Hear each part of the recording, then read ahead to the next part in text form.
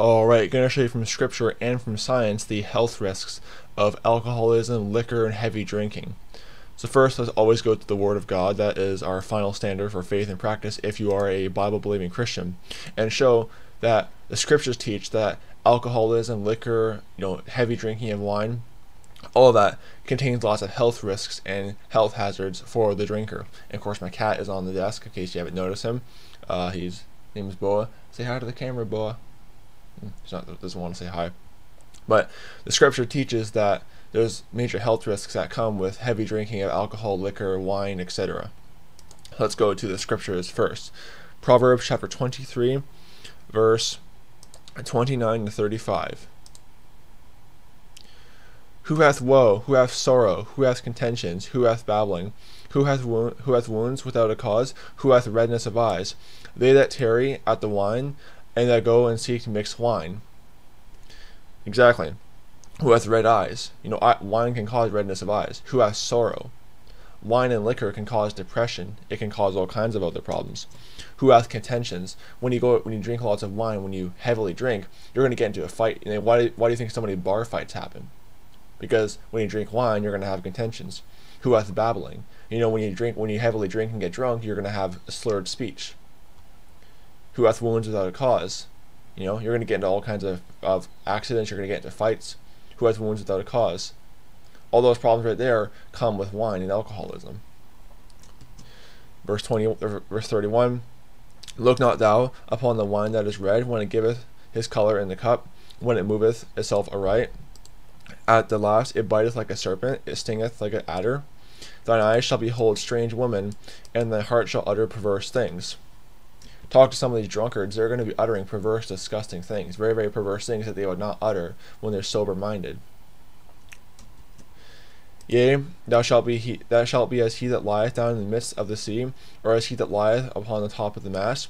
They have stricken me. Shalt thou say, I was not sick? They have beaten me, and I felt it not. When shall I awake and seek it yet again? Exactly. Wine and alcoholism contain all these health risks. You're going to utter perverse things. You're going to have redness of eyes. You're going to have contention. You're going to have wounds. It's that simple. The Bible shows that alcoholism contains health risks. Now let me show you scientific research showing that alcoholism also contains health risks, and that really, for the sake of your own health, you really ought to avoid drinking alcohol and heavily drinking wine and liquor and all that stuff. Let's go to this is from NIAA.gov. Basically, it's at Alcohol Facts and Statistics, National Institute for Alcohol Abuse.gov. So this is from a government website, by the way. Alcohol in the body. In 2019, of the 85,688 liver disease deaths among individuals ages 12 and older, 43.1% involved alcohol. Among males, 53,486 liver disease deaths occurred, and 45.6% involved alcohol. Among females, 32,202 liver disease deaths occurred, and 39.0% involved alcohol. So alcohol was literally causing a lot of these liver disease deaths. It's involving alcohol. Very, very serious. Among all cirrhosis deaths in 2015, 49.5% were alcohol-related. The proportion of alcohol-related cirrhosis deaths was highest, 76.8%, among persons ages 25 to 34, followed by persons ages 35 to 44 at 72.7%. So cirrhosis.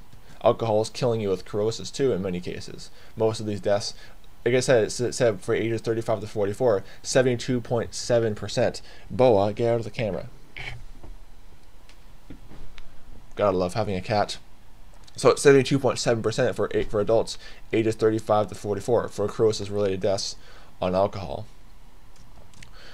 From 2010 to 2016, alcohol-related liver disease was the primary cause of almost 1 in 3 liver transplants in the United States, replacing hepatitis C virus infection as the leading cause of liver transplantation due to chronic liver disease. So alcohol is causing these ridiculously high rates of liver transplantations because it causes liver disease. Very, very unhealthy. But then you say, oh, I can drink, moderately. It's still pretty bad for you. Research has shown that people who misuse alcohol have a greater risk of liver disease, heart disease, depression, stroke, and stomach bleeding, as well as cancers in the oral cavity, esophagus, larynx, and pharynx, hope I'm saying those words right, liver, colon, and rectum. These individuals may also have problems managing conditions such as diabetes, high blood pressure, pain, and sleep disorders. They may increase their likelihood of unsafe sexual behavior. Yeah, exactly, like I said in Proverbs 23, who hath eyes behold a strange woman, his heart utter perverse things. They're going to get into unsafe sexual behavior, and you have all these other risks of heart disease, depression, all that stuff. Who has sorrows, like it talks about in Proverbs 23. Why? Because they got depression. Alcohol consumption is associated with an increased risk of drowning and injuries from violence, falls, and motor vehicle crashes. Alcohol consumption is also associated with an increased risk of female breast cancer, esophageal cancer, especially in individuals who inherit a deficiency in enzyme involved in alcohol metabolism. Hope I'm saying that word right. And harmful medication interactions. Alcohol consumption has been linked to a risk of FASD in offspring of women who consume alcohol during pregnancy. This is what alcohol does to your system. This is what alcohol does to the well-being and health of your body. Alcohol destroys your health when you drink it heavily. Just like Proverbs 23 verses 29 to 35 warns about.